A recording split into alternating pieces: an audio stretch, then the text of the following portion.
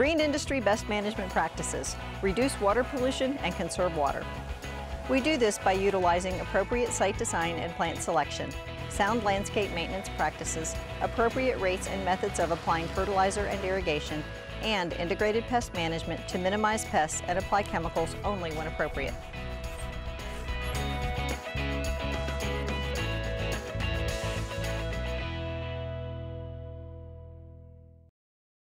Hi, I'm Susan, the Commercial Horticulture and Integrated Pest Management Agent for the University of Florida Institute of Food and Agricultural Sciences, Hillsborough County Extension.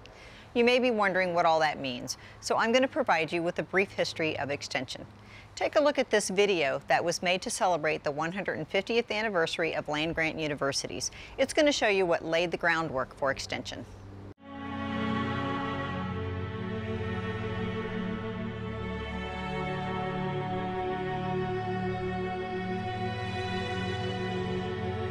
In 1862, as the Civil War raged, President Lincoln saw a bright future and helped ensure it by signing the Morrill Act that gave Americans greater access to higher education.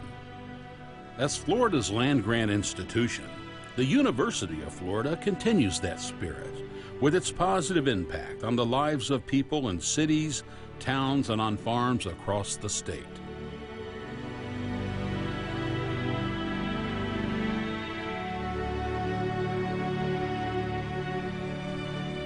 UF salutes 150 years of the land-grant system with its ongoing commitment to improve the way people experience their lives.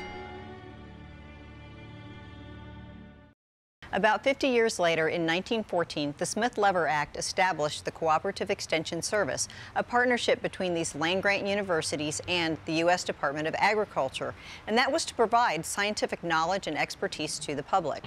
In 1964, the University of Florida combined a number of different colleges to form the Institute of Food and Agricultural Sciences, now known as UF-IFAS. Extension is a partnership between county, state, and the federal government to bring this knowledge and expertise to the public.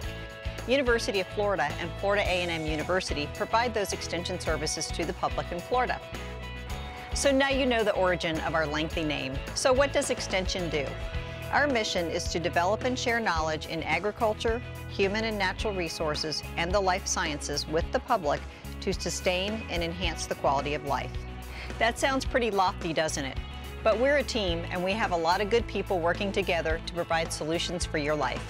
Extension program areas include agriculture, the environment, families and consumers, lawn and garden, sustainable living, disaster preparation and recovery, and 4-H and youth development. In response to public needs, we provide classes, consultations, demonstrations, educational materials, field days, and meetings and workshops.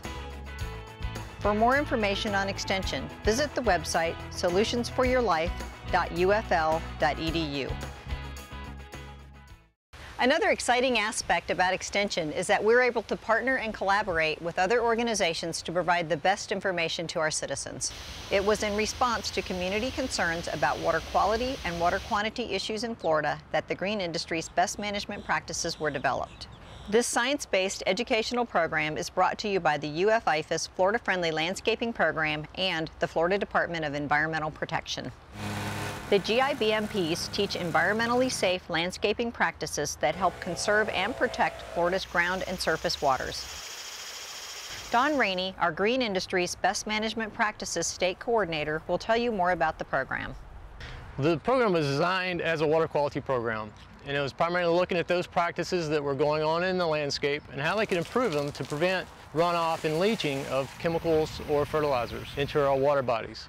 It's also about water conservation, and we look at irrigation and how we can apply it correctly with the right amounts of water and also at the right time. It also looks at plant selection.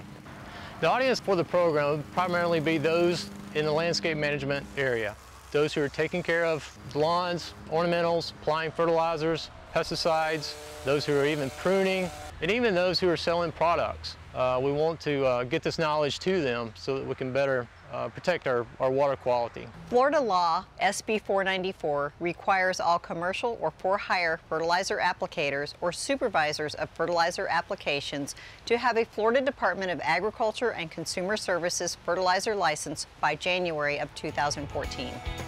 The license is called the Limited Certification for Urban Landscape Commercial Fertilizer. To obtain this license, every worker that applies or supervises the application of fertilizer must receive GIBMP training, score a minimum of 75% on a test following the training, receive a GIBMP certificate of completion issued by UF-IFAS and the Florida Department of Environmental Protection, and apply to FDACS for the fertilizer license. The license is valid for 4 years and requires 4 continuing education units to renew. These CEUs must be submitted 90 days prior to license expiration. Many counties in Florida have fertilizer ordinances that required this training and licensing prior to 2014. By participating in the certification program, you will learn that the key ways to protect water quantity and quality are to reduce the off-site transport of sediments, nutrients, and pesticides through surface water runoff or leaching to groundwater, use appropriate landscape design and plant selection, use appropriate rates and methods of applying fertilizer and irrigation, and use integrated pest management to minimize pests and apply chemicals only when appropriate. As part of the Green Industry's Best Management Practices program, we have produced a series of 5 videos that will help you accomplish those goals. Video 2 will explain non-point source pollution, why it is such an important concern, and present the 9 principles of Florida-friendly landscaping. Video 3 is about irrigation management and irrigating to supplement rainfall only when needed.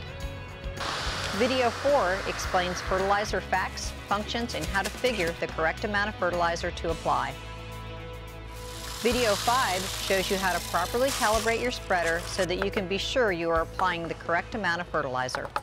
These videos were made possible through a collaborative effort between Southwest Florida Water Management District and the University of Florida Institute of Food and Agricultural Sciences Extension.